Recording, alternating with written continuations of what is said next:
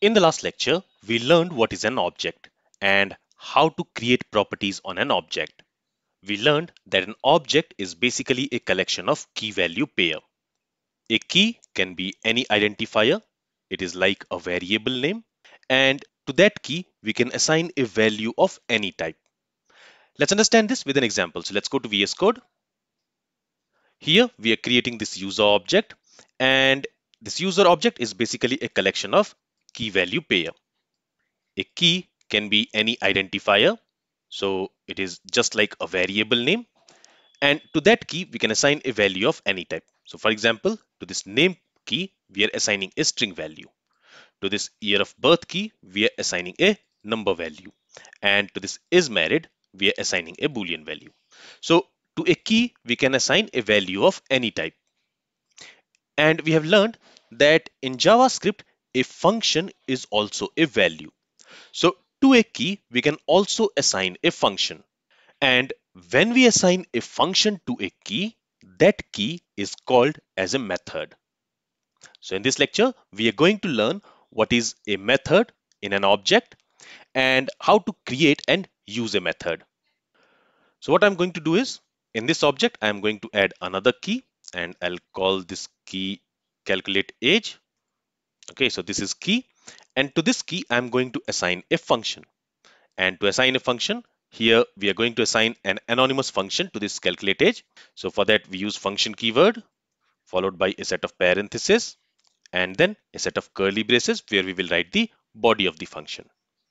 So here we are creating a function using the function keyword and we are assigning it to this calculate age. Now here in an object, we don't use equal to sign for assignment. Instead, we use a colon and after that we specify the value which we want to assign to the variable. In this case, to the key, to the property. So for example, to this name property, we wanted to assign value John. So here we did not use equal to sign. Instead, we used colon. In the same way, to this calculate age, when we want to assign a function, instead of using equal to, we are using a colon. Okay, so to this calculate age, we are assigning a function. And since this calculate age property, it is storing a function, this calculate age property here, it is called as method. When the property stores a primitive value like a string value, boolean value, number, null, undefined, etc., in that case, it is called as a property. But if that property stores a function, that property is called as method. Okay, now let's go ahead, let's write the logic for this function. So let's say this function, it is going to take the year of birth.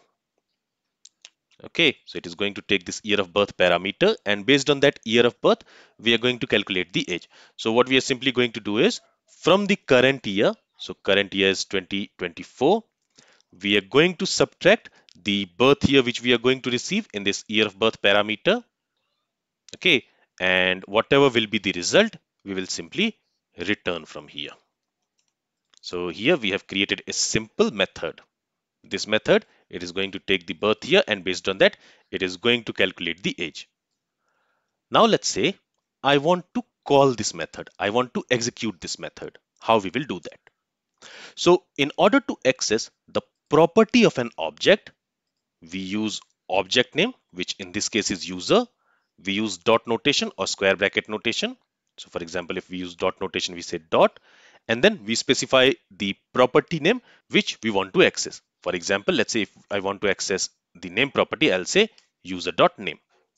I can go ahead and I can assign it to a variable, something like this. Okay. So here I'm accessing the name property and I'm assigning its value to a variable. In the same way, if we want to access the method of an object, we still have to use the object name, which in this case is user dot, and then we can access its method. In this case, this calculate age is its method. And if we want to call that method, after that method name, we use a set of parentheses. Okay. Now this calculate age method, it is expecting a value for this year of birth parameter. So here let's pass 1989. Okay. Now when this method will be called, it is going to return us a value, right? This method here, it will return us the value And let's go ahead and let's store that value in a variable and let's call it age.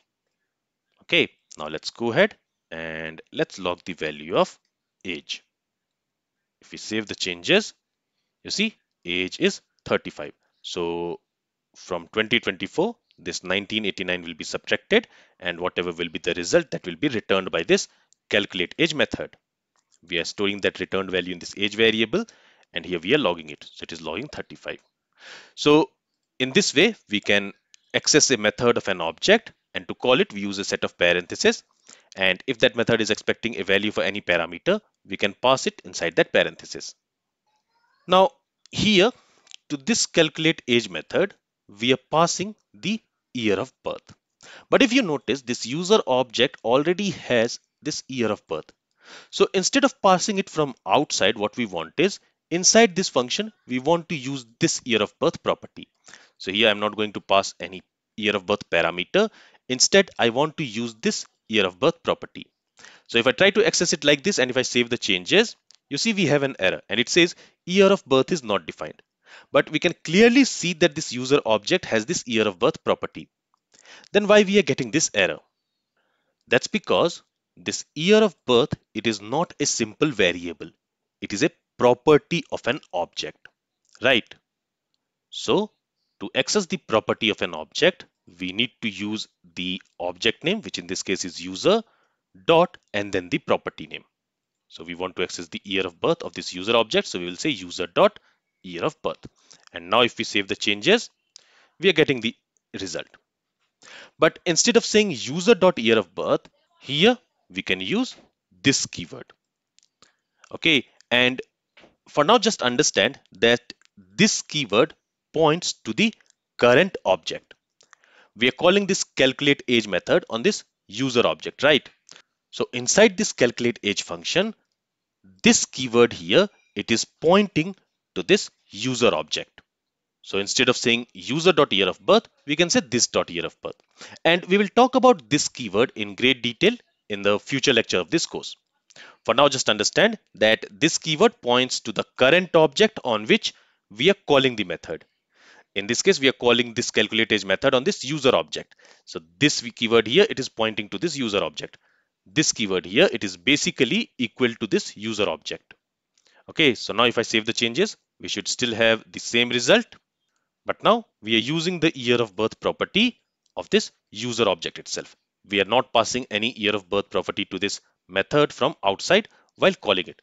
And actually, let me remove this 1989 from here because now we don't need to pass that to this function. Now it is not expecting any parameter.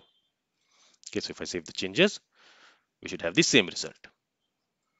So this was about the method of an object. So now we know what is an object, what is the property of an object, and what is a method of an object. Now we are going to use objects a lot throughout this course because, as I said, JavaScript is an object-oriented programming language. So it uses objects a lot. And that's why understanding objects is very important. And we will learn more concepts about object as we move along with this course. For now, whatever concepts we have learned about object, like creating the object, creating properties, methods, accessing the property and method of an object, etc., that should be enough for now. If you have any questions related to objects, object properties, or methods, then feel free to ask it. This is all from this lecture. Thank you for listening and have a great day.